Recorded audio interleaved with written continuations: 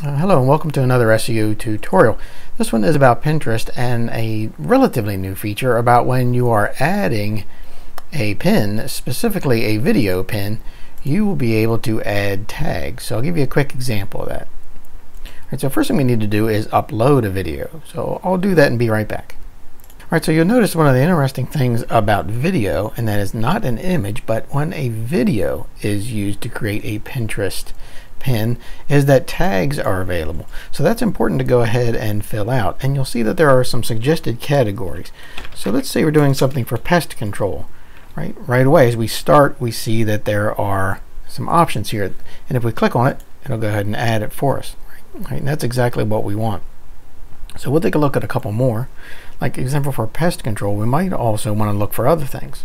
Alright, so another thing that we want to understand about that is, let's say that we go ahead and try to create a tag which would make common sense, right? Like exterminator. However, the problem is there is no option that's available. So when we try that, and if we just hit the return, it won't work. So we have to stay within inside of the bounds of what Pinterest will allow. Okay, so adding these type of tags into your video can be helpful. Now it's yet to really be seen how much Pinterest is going to use this, and it's also yet to be seen how much Google or other search engines are going to pick up on these and how they will be used, whether they put them into categories and get more exposure for you, or whether these are minor and something that they just used internal. Nonetheless, it's probably a good thing to make sure that if you're putting a video up on Pinterest to help your business, it's important to understand this relatively new technique of adding a tag. Of course, we still want to stay with the standard SEO of making sure that we add a destination link, right? This could go to our website, in fact a specific web page on the website, especially if we have one for, let's say, spider removal, pest control for spiders. Then we would want to put that long drawn out URL, not just to the home page.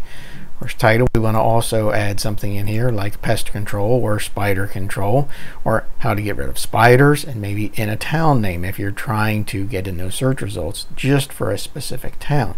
Of course, we want to use those same type of keywords in here, and you'll notice, as it says, that the first 50 characters are what people usually see, but they will allow quite a few more, right? So from an SEO standpoint, make sure that you get your keywords in early in those first 50 characters, but also don't limit yourself and put more than that in there so that you get the greatest gain there for it. Of course, you can go ahead and pick your cover image.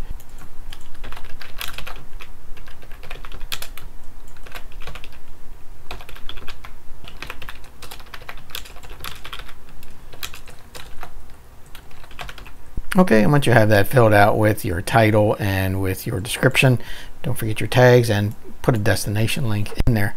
Then go ahead and make sure you go ahead and select your board, and then you can click publish, and that'll put your video up. That'll help you to get more SEO results when adding tags to your Pinterest videos. Alright, thanks, and I hope this helps.